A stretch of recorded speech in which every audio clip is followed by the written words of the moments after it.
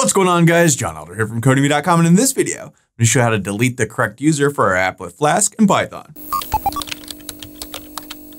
All right, guys, like I said, in this video, we're going to look at deleting the correct user. But before we get started, if you like this video and want to see more like it, be sure to smash the like button below, subscribe to the channel, give me a thumbs up for the YouTube algorithm, and check out Codemy.com, where I have dozens of courses with thousands of videos that teach you to code. Use coupon code YouTube50 to get 50% off memberships, all my courses, videos, and books, one-time fee, which is insanely cheap. Okay, so we've got a bunch of users. And right now we've got it to where anybody can click these delete links and delete users. And now obviously that's not a good idea. We want this specific user only to be able to delete themselves and not other users. So that's what we're going to look at in this video. So let's head over to our code. I'm using the Sublime Text Editor and the Git Bash terminal as always. And as always, you can find a link to the code in the pinned comment section below, as well as a link to the playlist with all the other Flask videos in this series. So check that out if you haven't so far. So I'm going to head over to my app.py file and let's search for delete ID. And this is our delete route. And you can see right now there's no type of security whatsoever. Anybody can just go to this link and delete users. So that's not a good idea. So the first thing we want to do is make sure that somebody's logged in before they delete a user. So just anybody on the internet just can't click a link or go to one of those URLs to delete a user. So we already know how to do this. We can go at login_required. And that'll take care of that. So now if we head back over to our app, you can see I'm not logged in.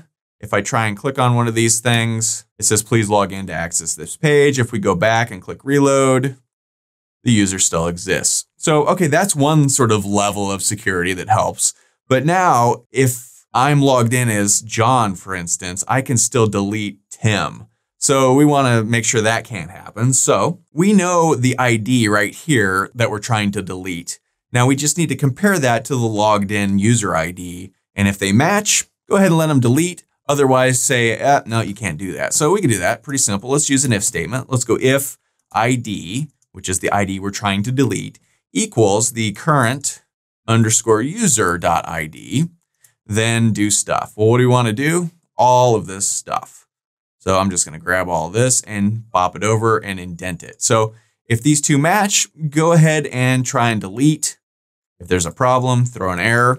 Else, we can do an else block here. Let's throw up a little error message. I'm just going to copy this one,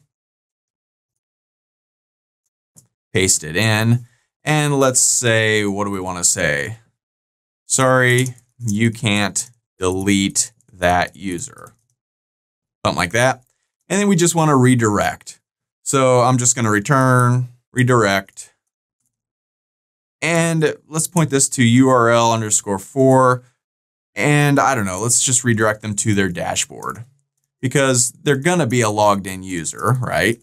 So that means they'll have their own dashboard. We're trying to delete, we'll just redirect to the dashboard. So, okay, that should do the trick. So let's go back here and let's copy this URL, this delete URL for Tim, right? So if I copy this, let's look at it. It's just localhost/delete/16, which is his user ID number, right? So we're going to need to remember this. So I'm just going to copy this because when we log in as John, this page disappears. This page only shows up if you're not logged in. That's just how we've done it. So let's log in real quick as John. So that was Codemy, password 123. Okay. So you can see that page disappears. So now I can just paste in, well, let's go to a different page first. I can paste in that same URL, delete 16, hit enter. It says, sorry, you can't delete that user. Okay, so let's log back out, go to our register site, our register page, and we can see, sure enough, Tim is still there. So, okay, that seems to work. Now let's also copy this again. And now let's try and log in as Tim and see if we can delete Tim's user. So let's log in as Tim. Password 123. Okay, go to a different page, type that same URL in again, delete user 16. We do that, user deleted successfully, and we can see now only John exists. If we try and then log out and then log back in, Tim is gone. So that's all we had to do. Pretty simple, and that's all there is to it. So now we've pushed our code up to Heroku, so we need to save this and push it to Heroku. Anytime we make a local change, we have to then push it again up to Heroku. So let's go git add period, git commit -am, and let's say correct user deletion. I don't know, something like that. And let's push it to GitHub, git push. And then let's push it to Heroku, git push, Heroku main, compressing, launching, and done. And we can copy this URL if we want and punch this into the browser just to make sure. Okay.